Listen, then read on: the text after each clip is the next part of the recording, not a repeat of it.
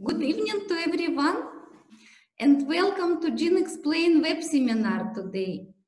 Our topic of today is TRANSFAC and its applications. And it is my very pleasure to present, to invite presenters of today, Professor Edgar Wingender and Dr. Volker Mattis. Both names might be familiar for you from the multiple publications by TRANSFAC team. Professor Wingender is the founder of the TRANSFAC database and working on this database more than 30 years now. Dr. Volker is involved in all aspects of TRANSFAC more than 20 years now, starting from data collection through all the steps of creating positional weight matrices, testing tools, testing databases, releases, trainings on databases, and support. With this, I'm happy to invite Professor Wingender to start his presentation. Thank you very much, Olga. So, as Olga kindly introduced already, it is now more than 30 years, more like 32 years ago, that I started with the first work on what turned on to be later our TRANSFAC database. At that time, it was a pure data collection, first of all, and I would like to make you familiar with some of these original concepts that then led us to develop a real database out of a first data collection. And after my introductory remarks, then Volker will take over and will guide you through the database, how it looks like today and what functions are associated with it today. Some of you have already seen some nice pictures of the city of Wolfenbüttel, where our company is located. It is approximately here between Hanover and Berlin in the northern part of Germany. It's a nice and picturesque old city, historical city, where we like to work and to live, of course. It is here and in a nearby research institute where I started collecting data about components that are involved in transcription regulation, transcription regulating proteins. The word transcription factors at that time was a little bit restricted to what we call today general transcription factors. Those of you who have attended my previous lecture about transcription factor and their classification may remember there is quite a number of general transcription factors that assemble with the RNA polymerase at the transcription start site. At that time, we just were aware that there are lots of other transcription regulating proteins that bind to DNA, most of them, or are bound to DNA-bound complexes through protein-protein interactions. And at that time, actually, it was triggered by some remarks of colleagues whether there is any compilation of all these many transcription factors that are out there. At that time, it was about 100 across all eukaryotic cells. Actually, I started to make such a collection based on a couple of reviews that I had written before that. And as you can see, this was published in Nucleic Acid Research in 1988. One of the tables that were printed at that time in facsimile, I collected these data on my old Atari computer. So it's not really state of today's art, the kind of printout, but what you can clearly see, it's simply a table of genes that were alphabetically ordered, that were belonging to the genomes of certain species, and to each of these genes, usually slightly upstream of the transcription start site, in these positions, there was binding activity identified by some conventional methods that have an abbreviation here. 3 and 4B are some well-known conventional methods. 3 stands for gel retardation or gel shift assays. 1A, for instance, for DNase footprinting. And then by applying these methods, the binding site was delimited to these positions positions minus means upstream of the transcription start site. That here in this column, we just had in the display the sequence of this binding site and the name of the transcription factor binding to this site. Well, these factors at that time usually were very ill-defined, and at that time were hardly more than just a binding activity that was identified in a crude cellular or nuclear extract, nothing else.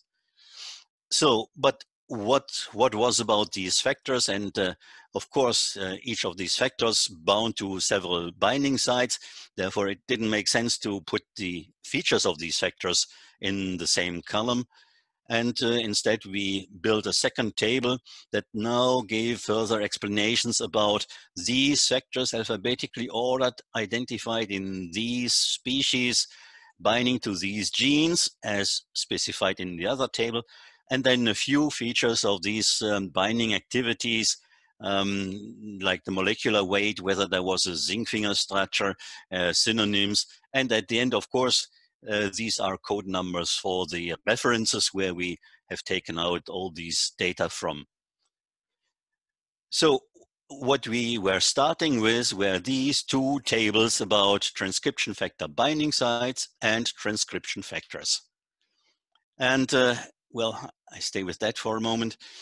As some people have pointed out earlier, each database model is a model of some real world domain. And what we did in that time, we noticed there are these two fundamental entities involved in transcriptional regulations in these two tables, simply printed tables originally, which we then simply transformed into two tables in a relational database system, linked by a many-to-many or end-to-M relation, because each transcription factor binds more than just to one binding site in a genome. And interestingly, each transcription factor binding site usually can interact with more than just one transcription factor. There are usually a couple of isoforms that have nearly identical DNA binding domains, but differ slightly in their biological effects, but there are even more complex events that may happen there. Slightly later in 1991, we had another publication at a genome conference in Germany. And here, that was the first time that the name TRANSFAC actually popped up in the public. That was the way how we presented one single entry from the database, which depicts one particular binding site in a human gene. And here you see the positions of the binding site and the sequence of the site, and so on. Slightly later, it looked like this, and this is now already the computationally clean way of database printout. We had organized that in the way that was put as a general standard for molecular biology databases at that time. That means each database that is used in bioscience should not just be readable by a computer, but also should be readable by a human reader. So there should be a textual format of each database entry. That was the way how GenBank, EMBL database, and UniProt organized their database entries at that time. So this is one example of one transcription factor entry. Here's the accession number, the name, synonyms, the species where it was obtained from, the gene of that transcription factor, then its position in the transcription factor classification I had outlined last time, and then quite a number of structural features in plain text, but all these statements link to a certain reference. A number of functional features were given in the same entry, and then quite a number of other transcription factors were mentioned, including their linked accession numbers, where it was shown that this transcription factor is physically interacting with. In this case, it was the entry of CJUN transcription factor, AP1. We had 67 interacting transcription factors. Further down, there are links to altogether 12 positional weight matrices. I come to this particular data type a little bit later.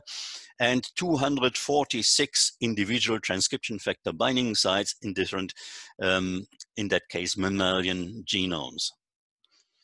Further down, we had a number of database cross-links to our TransPath database, where we have here one pathway, in that case, that involves this human protein. We have altogether links to 11 composite elements. I come to that later as well, and to external databases like UniProt or PDB. And all this information was obtained from 134 references. All of them were manually evaluated and extracted for putting together such a database entry. By the way, this is the format of the database, of the factor table of the TRANSFAC database that still is available on a quite up-to-date version. Under this URL here, you can go there, search for factors, and get the information in this old-fashioned but still very instructive and workable format. Free of charge and without any barriers, so not even registration is required for that. Quite early in our publication from 1991, we developed the idea to come up with a comprehensive library of binding site models that could be used not just for describing what the individual transcription factor preferably is binding to, but also to use that as a method to identify and predict potential binding sites in genomic sequences. This is what we found when we compiled altogether 41 SP1 binding sites for the transcription factor SP1 that were known at that early time already. And here in the center, you see the general consensus of SP1 binding, GGG-CGG. And what becomes immediately obvious when you extend that to the flanks, and what you see here is just the number of ACGT in the aligned binding sites and their surroundings in the individual positions. Then you see that there is a clear predominance of Gs and Cs also in the flanking regions of that here as well. And we know today, it's quite common, even textbook knowledge, that SP1 sites appear as clusters usually. So what we see here are additional SP1 sites in the flanks. They don't give rise to such clean consensus sequence because the distance can vary sometimes, and that was not taken into consideration here because we focused just on the core site in that case.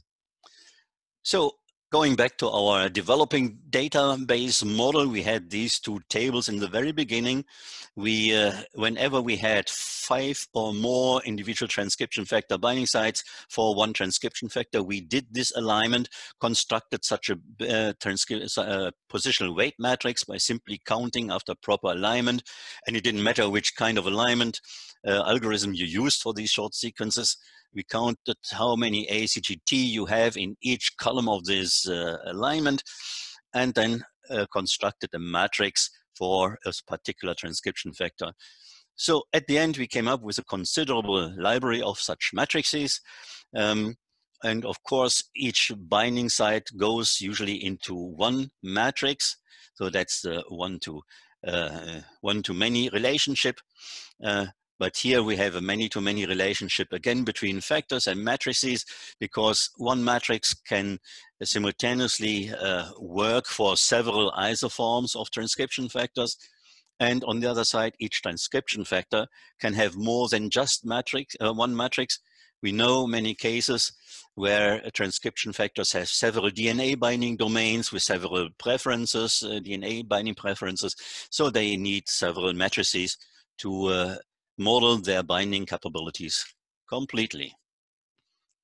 So altogether, the abstracted model of the TRANSFAC system looks like that. We have the factors, we have the binding sites, we have the site models as an abstraction on top of the binding sites. And on top of the factors, we have another abstraction, which is the transcription factor classification that we have discussed in our previous lecture. Few statistics, that's how content looks like these days. Sorry, I was a little bit ahead of time. It is 2020 here, not 2030.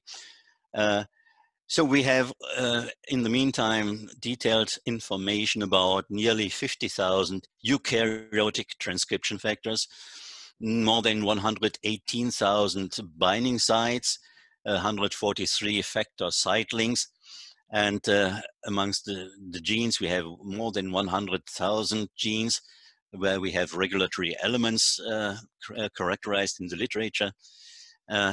Altogether, we have nearly 10,000 transcription factor binding matrices here, and all this information came from more than 40,000 manually evaluated references.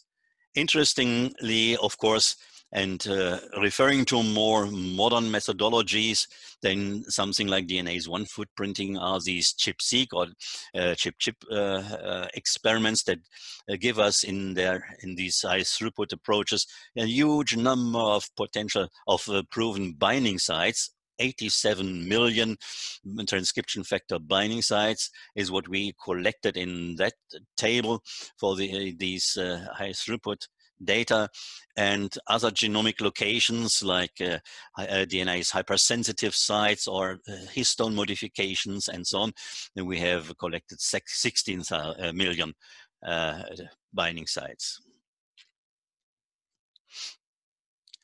In addition to the TRANSFAC core contents, we have a section we call TransPro because it's a collection of promoter sequences.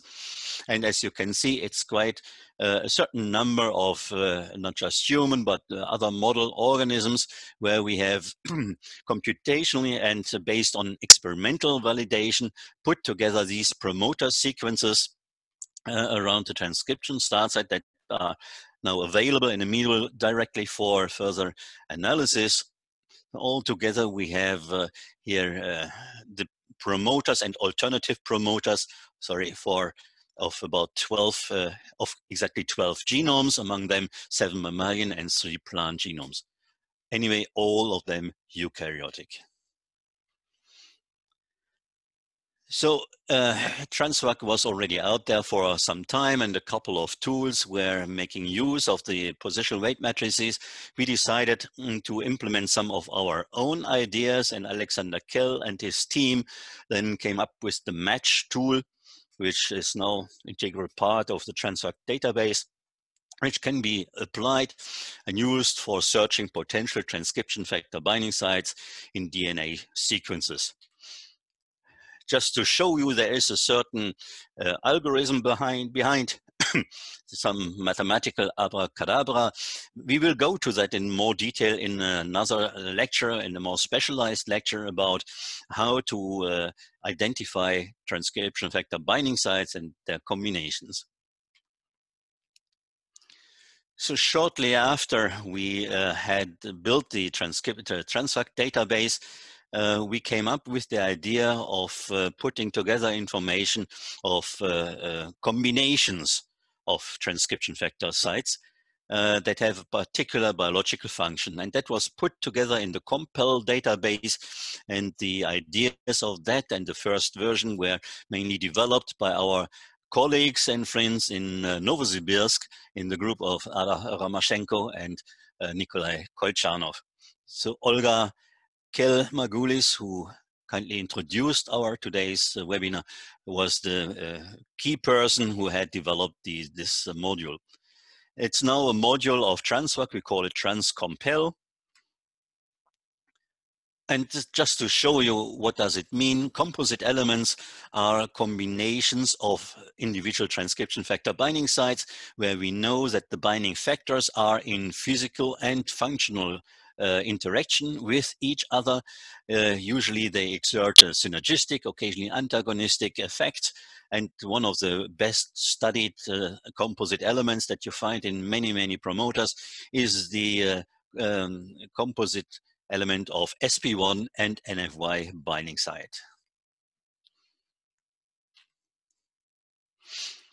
And there are more complex composite elements and modules like this very well studied one from the human beta interferon enhancer, where we have binding sites for AP1, an HMG protein, NF-kappa B, and interferon regulatory factor IRF.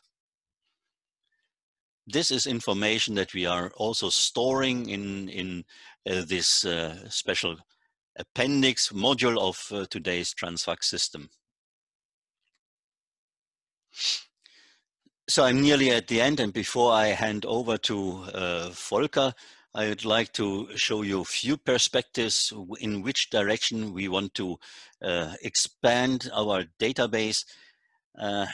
Altogether, it shall be considered in the future as the general resource that explains syntax and semantics of gene regulation. What do we mean with that? Well, the syntax is simply the answer to the question, which combination of gene regulatory words, short sequences in the promoter makes sense. As in the natural language, not any combination of words gives a meaningful sentence. The same here, what kind of combination of regulatory features constitutes a meaningful sentence that describes the regulatory features of a certain gene. These may comprise individual binding sites or composite elements like this one here, AP1 NFAT, which is also very well known and well studied, also computationally well characterized composite elements that you find in numerous promoters and enhancers.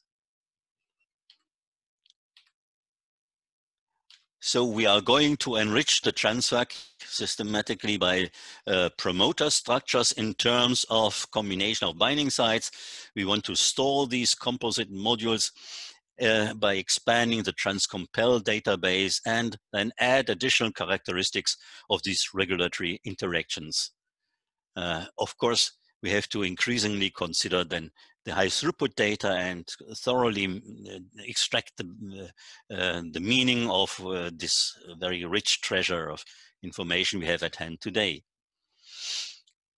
So as for the semantics, we would like to go more for the functional features by constructing gene regulatory networks, by learning and predicting whether certain transcription factors and their combinations have an activating or repressing function, which is actually very hard to predict just from sequence features.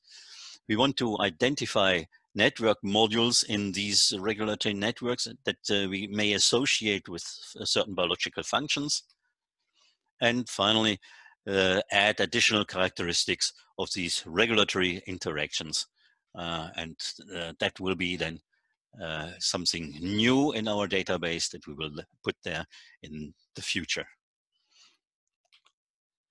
So one of the functions is, of course, to react and to respond to external signals. That was one of the early ideas that we had together with collecting these binding sites, because it was quite early already obvious that some of these binding factors are regulated in response to signaling pathways. And this is something that we systematically collected later in our TransPath database. That will be subject again of another webinar. And at the end, I said already, we are going to construct transcriptional networks, because transcription factors, of course, as proteins, are encoded themselves by genes, and these genes are also under the regulation of transcription factors, and that all constitutes a nice transcriptional core network when we just move among the transcription factors and their own genes, which can be expanded into all kinds of target genes, of course. To make these kind of networks, then systematically and associate with biological functions will be one of the future tasks. And with that, I would like to stop here and hand over to Volker, who will guide you now through the database and show you some of the most important features. So, okay, thank you. So, hello everybody. So I want to start. So this is the TRANSFAC interface as you see it when you open it the first time, and you can add here or unfold this part to get to additional search features. So you can specify what you want to search for and in what organism. So I want to start searching for a transcription factor, and I can specify here. So we there is a selection of some organisms which you can specify, or you can search via all. Let's select human, and I take as an example HIF1, so hypoxia induced factor.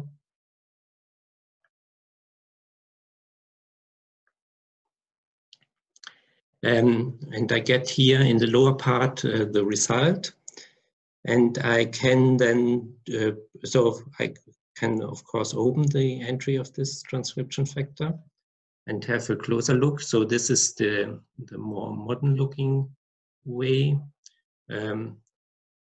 As you can see, the entry here, and here is a little table of contents.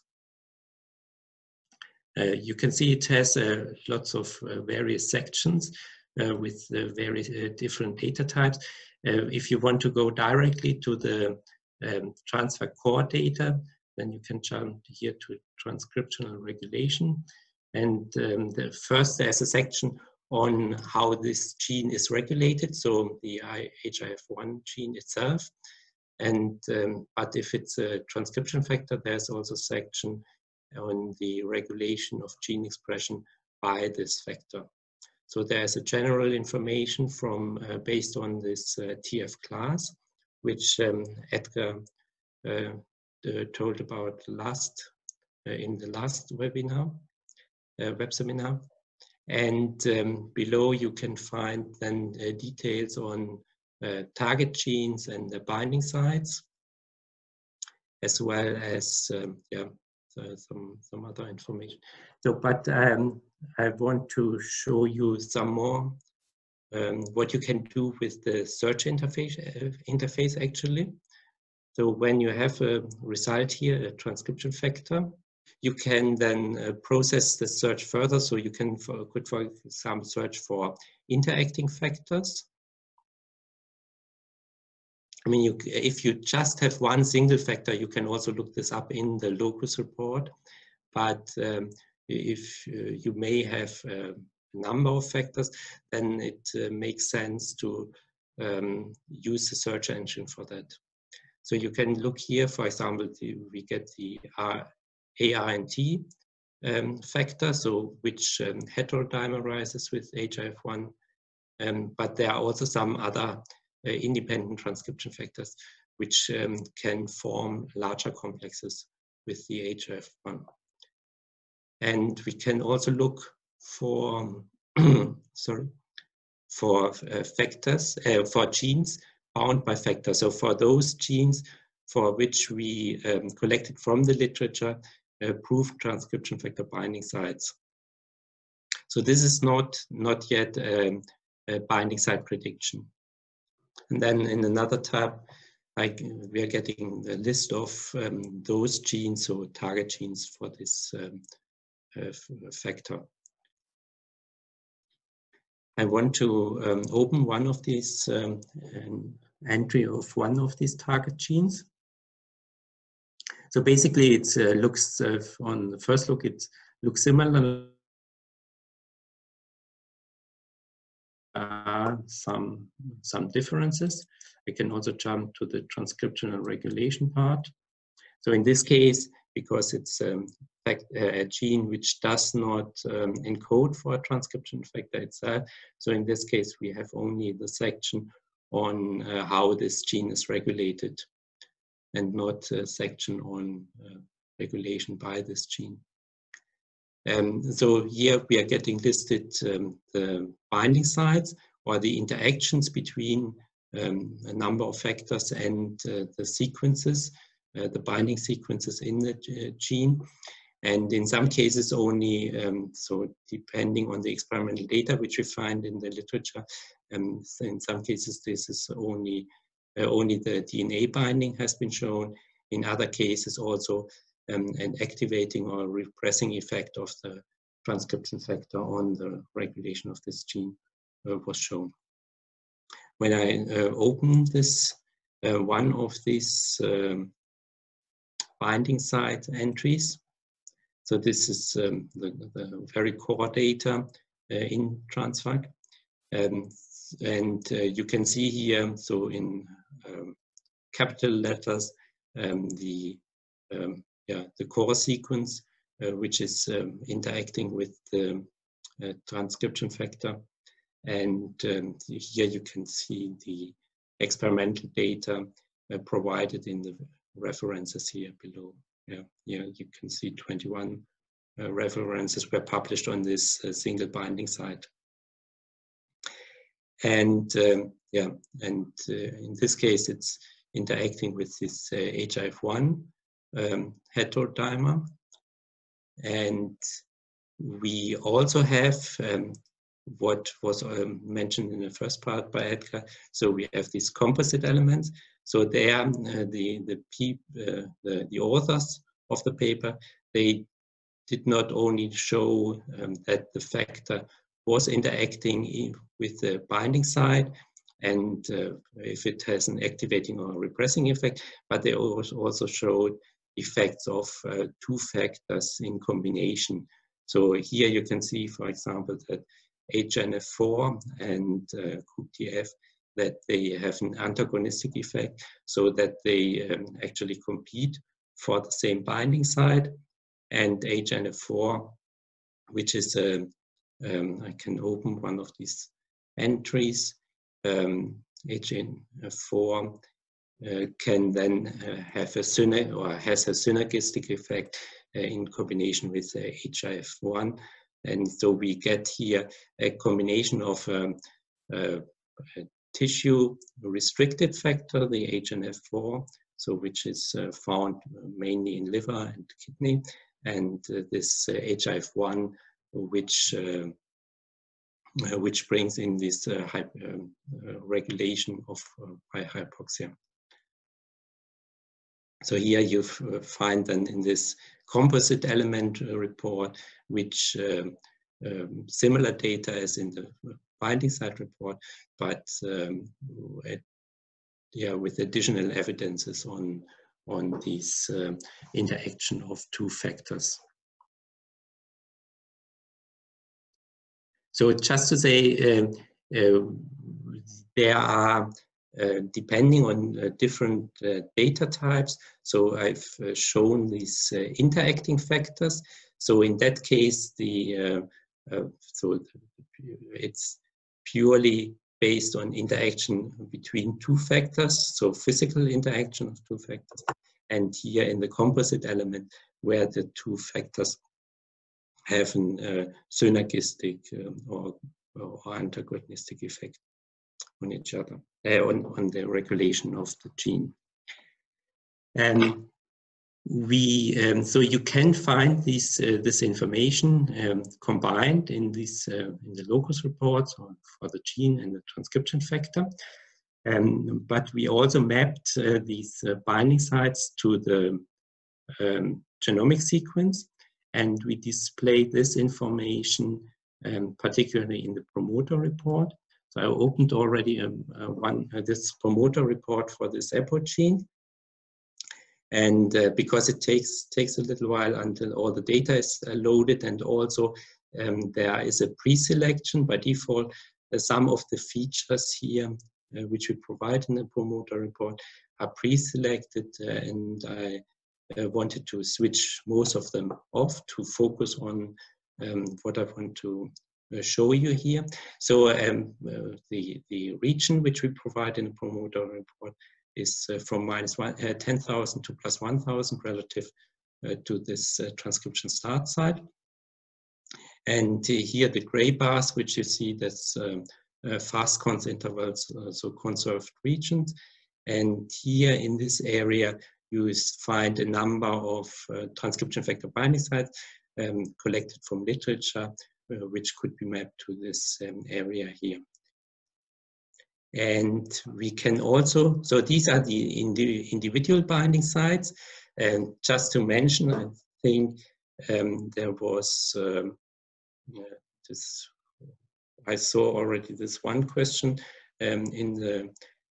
this was about number of binding sites. So these individual binding sites collected from literature. So we have for transcription factors about 30,000 entries from for human, and in addition about the same number for microRNA target sequences. But in addition, we have these high throughput data for chip intervals, and these, of course, they exceed this number far. And we also map these high throughput data, the chip intervals, onto the promoter regions. And I show you, so so you can see it overlaps here. So roughly in a region from, in this case, from minus 1,000 to plus 1,000. So which you could regard basically as the core promoter roughly. Though there may be also some upstream and downstream regions which are also important for the regulation of the gene expression. So just to show you that where these data are located, and just to mention that so these transcription start sites, they are taken from ensemble, but we cluster them, and then we get a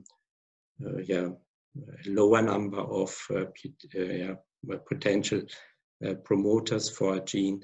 And we have shown that these, or we defined a best supported promoter, and then there are also alternative promoters as well.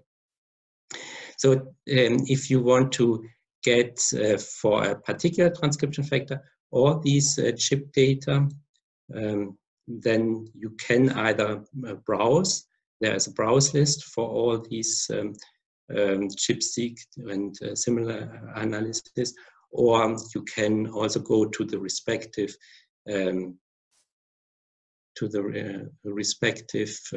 factor entry. And no, just okay, I opened this already, this HIF1, if you remember. That was the first which I opened. And when you go further down here, you also get listed all these chip experiment reports for the chip data. So these chip data, they are derived from GEO and some other sources. Some are also taken directly from the reference. And in the case of this HIF1, so you can see that the different cell lines the data were derived from. And in this case also, if it was induced, so hypoxia induced, so for example, UVEC with hypoxia, treated cells, because we have here this HIF1 gene, and here you can see how this chip experiment report looks like.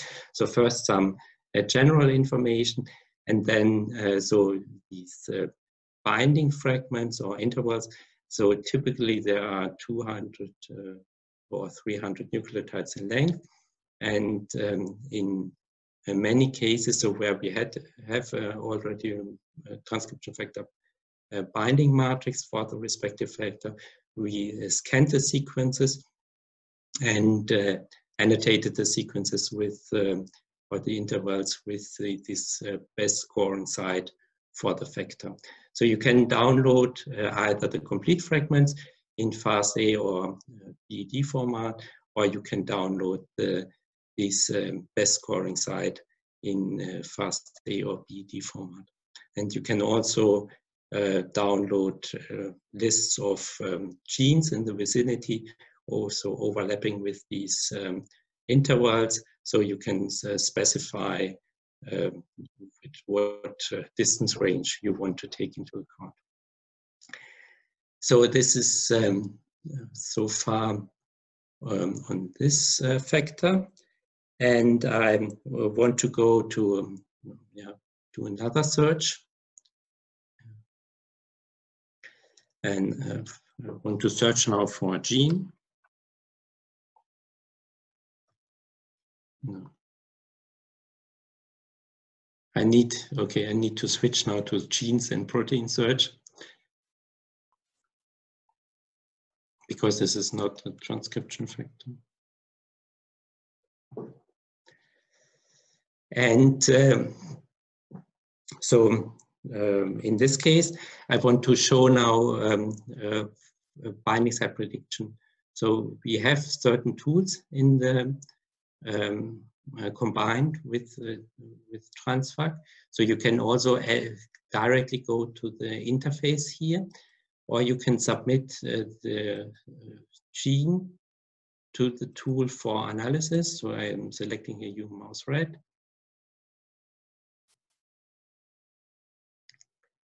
And yeah, I can now, I leave all the default parameters and doing just rough. So various of these tools go via this taskbar. So that's what you just saw. And then you see the result. So the match analysis, I don't want to go into detail how this works. As Edgar mentioned in a later web seminar, there will be a later web seminar with in-depth information on binding site search. But here just how this result looks like, what you get. So you have here the three main sections: analysis summary, matrix summary listing the position and weight matrices which were used in the analysis and for which binding sites were found in the analyzed promoters or sequences. And here below the promoter sequences which were extracted from the system and analyzed for binding sites. So I analyzed here in parallel a red human mouse. So this sometimes this can make sense when you are interested in a particular gene to also have a look on orthologous on the result in orthologous promoters. And you can also zoom in when I click on this one, on this promoter, then I'm zoomed in, and I can also here for human and mouse, we have these fastcons intervals, which I also already showed in the promoter report. They are also available in the match result and can be used to filter the match analysis result for conserved regions. So this leaves you now only predicted binding sites which overlap with the conserved regions. And just to mention, there is another feature here. So binding sites in analyzed promoters for which there is also experimental evidence.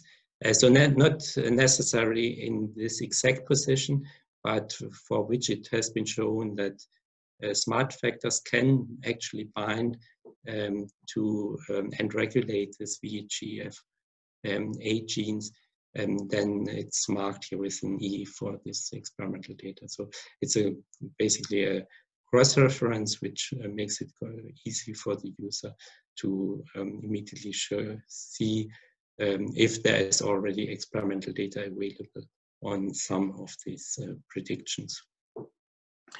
And you can have various export options here in the results, so you can export the data in various formats.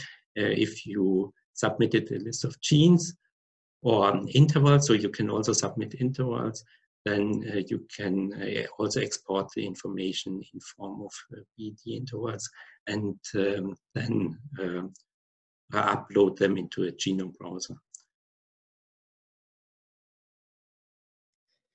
So that's to this part.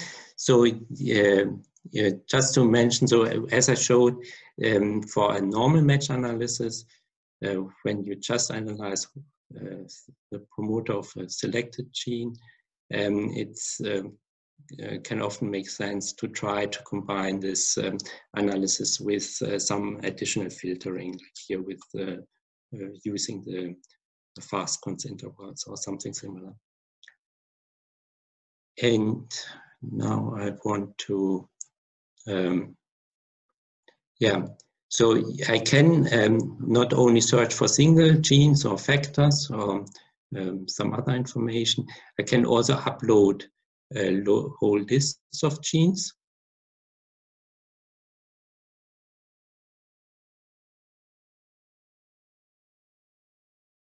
So for example, from an experiment,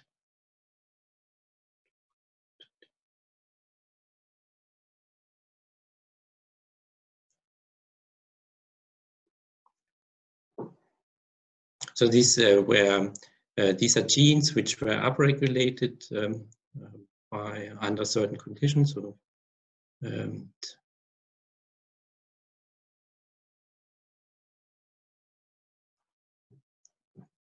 so in this case, actually, there was also some quantitative values. I ignored this. I don't need this at the moment, but I could also upload this together. And just to show you that there are, so I showed you that here is this option for doing a search within result. So where you have a result, then do a second search on the result of a first search. You can save a result, then it will appear here in this My Data tree. You can export this list. There are two, depending on what result you have, there are two types of exports. One is a one-to-one export. So that's what you see is also what you can export. But in case you have a gene list, or a pure gene list, you have the option to include in the export certain external identifiers and also certain annotations here. You can also submit one or more of these genes to the Pathfinder. So that's a tool for pathway visualization. So although TRANSFAC is not a pathway database, but it contains a subset of pathway data for the creating gene regulatory networks. And you can map uploaded genes onto various ontologies. These are also not TRANSFAC core data, but they are data from databases which are optionally integrated with TRANSFAC. And so first the whole hierarchies are getting uploaded, and now it's mapped down to these 91 genes, which I uploaded before. This is just mapping the genes, and there is also a tool where I then, for identify shared attributes, where it's also doing a mapping, but in that case it's also calculating a p-value for the enrichment of certain terms or characteristics. So just to show that. So these are, as I said, these are not the TRANSFAC core data, but you can still use them for getting complementary information to put on the analysis of your genes. So I showed you the normal binding site prediction with the match tool. I just want to mention there are a number of other tools. For example, there is a tool for de novo motif search, and then you can, based on this de novo motif, a matrix is created, and this matrix can be compared against the matrices in the system. And there is a tool for containing workflows for an enrichment analysis. So for analyzing a set of co-regulated genes for enriched transcription factor binding sites. And just increase that. So the workflows depend on the type of data which you have. If you want to submit a gene list, and then this could be up or down regulated genes for microarray or RNA-seq data. You can do this first work. We use the first workflow. If you have a list of sequences or intervals, that could be from ChIP-seq or ATAC-seq analysis, then you could do the second. For a list of transcripts, you can either use the first workflow. In that case, the transcripts are getting mapped onto genes, and then you work further with the promoter sequences which we provide in the system for these particular genes, or you could leave the transcript separately, analyzing this one. So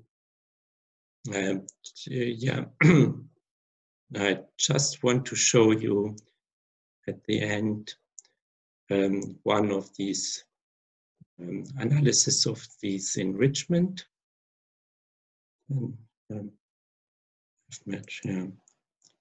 So this goes actually is quite fast. So it depends, of course, how many sequences you include. But if you have a reasonable number of genes in the foreground and background set, then it goes quite fast. But I already did that taskbar before. So I analyzed here 91 genes against here 612 from the background feed. Basically, it looks similar, like a match result. The differences here you see in the analysis summary result for the experimental data set and the background data set, and where you had for the normal match only one group. And here you get the matrices listed where you have the enrichment, and you can some hidden columns which you can include, and then look for those with a good enrichment as well as a good p-value for the enrichment. Just to say, so here below you have the result for the individual sequences. When you select one matrix here, then the result here below gets updated automatically. So it leaves only the result for those hits, hits for this matrix, which I selected above. I can also filter. There are also various ways to filter the result by data. So I could then look for those promoters, analyze promoters for which I get a hit for this matrix. So this is just giving you a rough overview on what you can do. And just to say that there are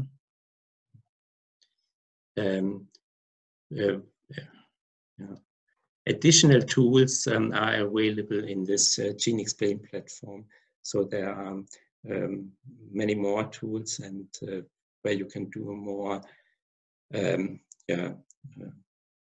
complete analysis, not only for the binding site search, but an overall analysis of RNA-seq and other data sets, also of genomic intervals, and so on. Thank you for listening, and I give back to Olga. Yeah, thank you very much, Jorge. Thank you very much, Professor Wingender, for your nice presentations. And now we would like to look through a couple of questions. We start with this question about a possible list of transcription factors and respective binding sites for mouse brain area. maybe with this question we have a chance to demonstrate ontology search and show this search by multiple parameters like mouse transcription factors expressed in brain area. Mm-hmm. Yeah, okay. So yeah, I showed you that you can upload a list of genes and then map these genes to the ontology. But you can also load the ontology hierarchies separately. And then you can search, for example, brain search.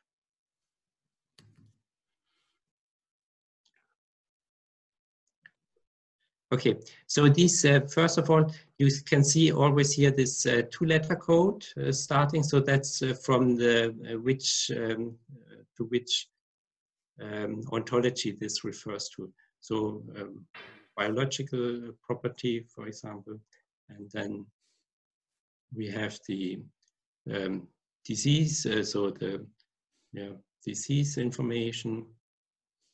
So we include also some disease combinations here, particularly for the transcription factors. So this is a subset of this human PSD data from the connected genetic database. Okay, here we have expression in brain. And then I can search. So it takes a bit. So the number of data are relatively big, which are available in this in the ontology search. So therefore,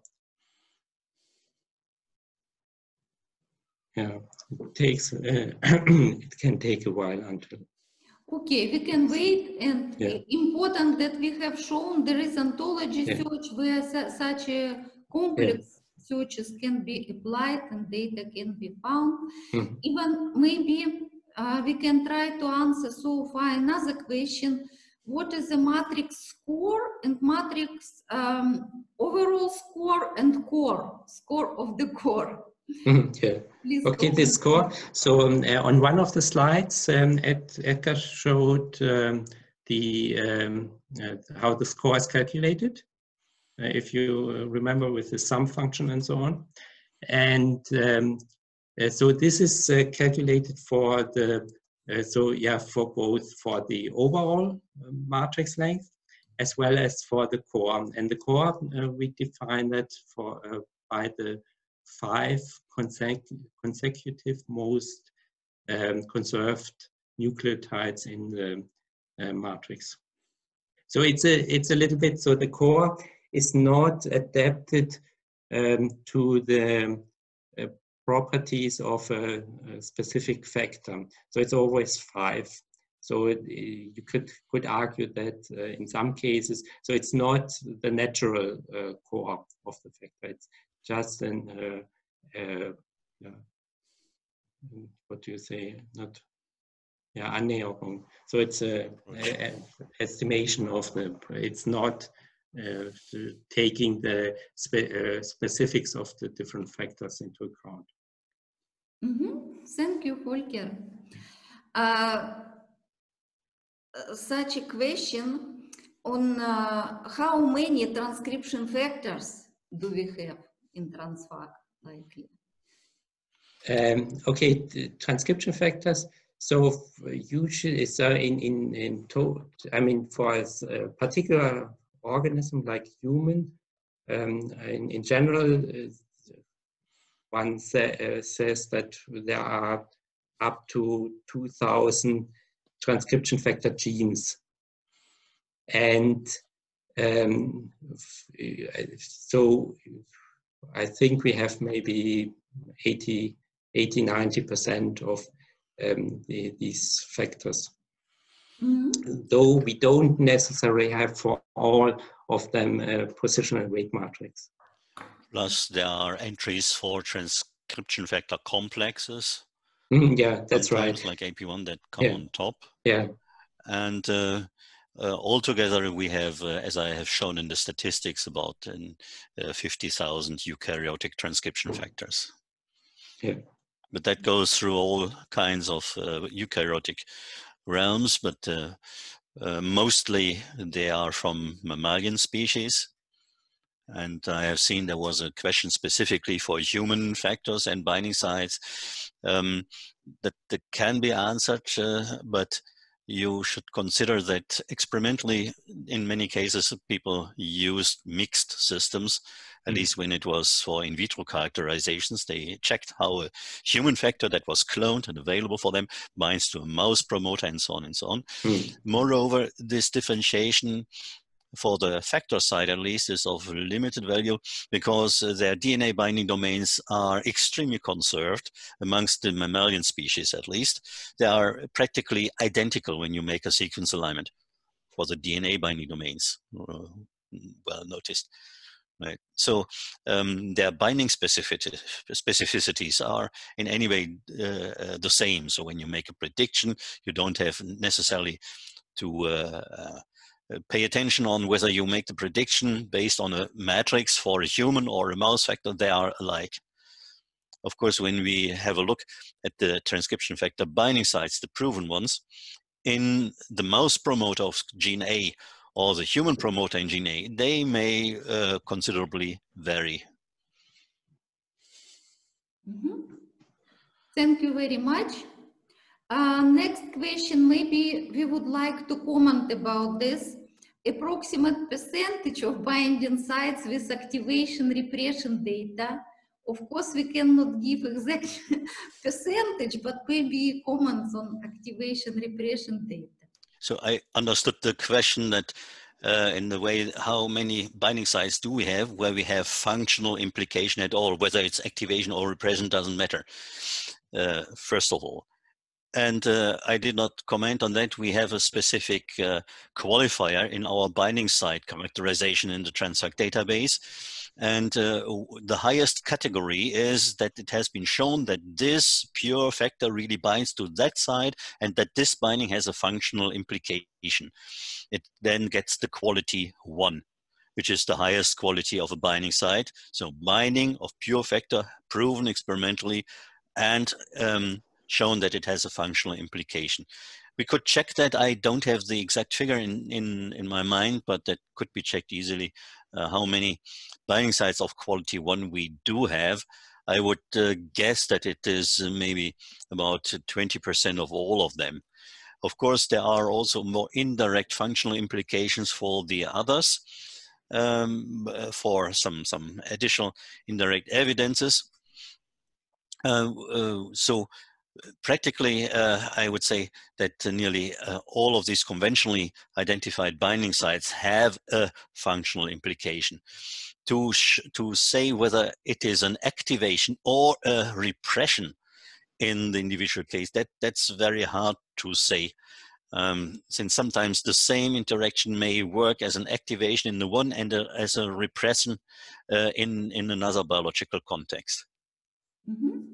Thank you very much, Edgar. I think it's very informative. And another question, is the distance between transcription factor binding site and the transcript start site usually conserved?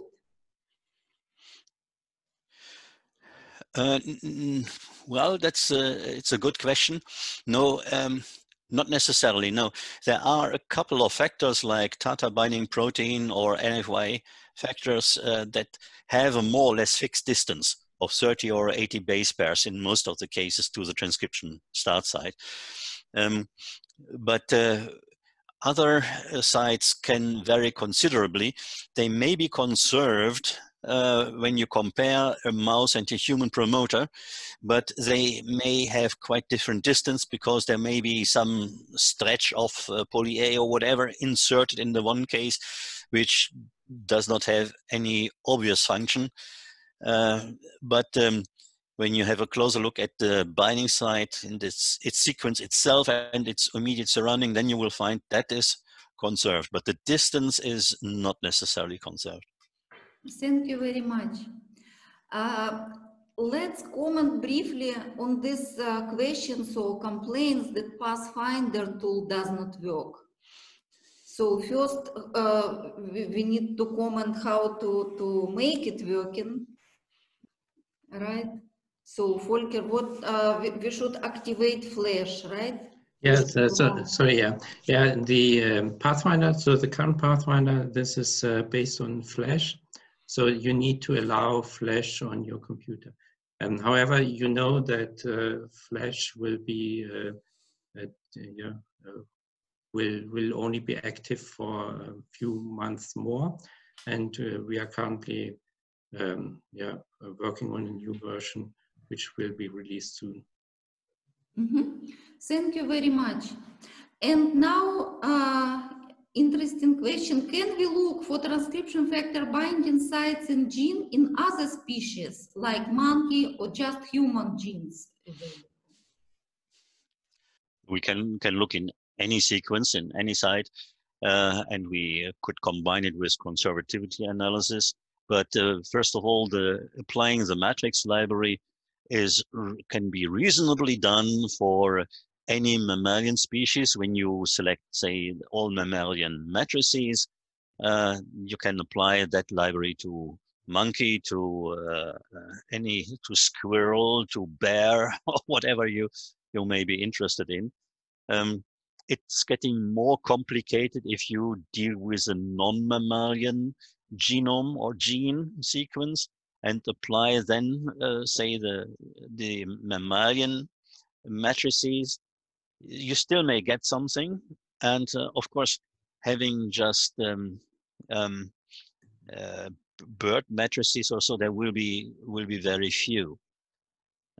And also to add, some people even got valuable and interesting information when they applied mammalian matrices to analyze plant genes, to my own very surprise, but even that can sometimes give you. But of course, we have plant transcription factors and related matrices as well in the library. Thank you, Edgar.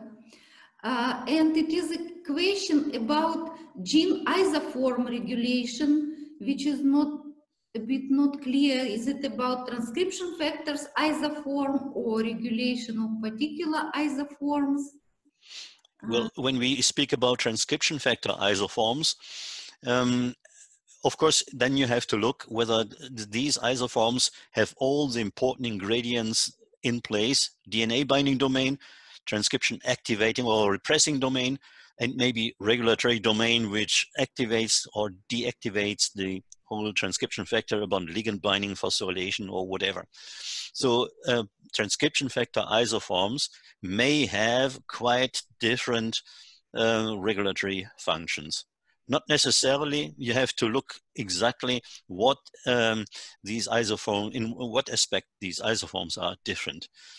When it is about the regulated gene, well, different splice forms, of course, are subject to the same transcriptional regulation.